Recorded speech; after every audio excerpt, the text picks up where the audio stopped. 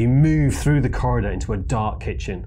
A skeleton springs from the shadows, holding a melon? Before you can draw your sword, the monster crushes you with the oversized fruit. And it's game over. How can you write your own text-based adventure game like this using the programming language Python? You'll explore classes, methods, and attributes.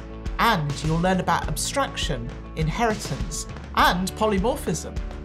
You'll also take part in practical activities to extend existing classes and to create your own program. This 4-week course contains peer-led discussions, trainer interaction, and feedback on your knowledge as you progress. You can learn whenever and wherever you want. So, whether you're a teacher with students of your own or simply curious about Python, this course will help you take your first steps in object-oriented programming. Sign up now at rpf.io/OOP.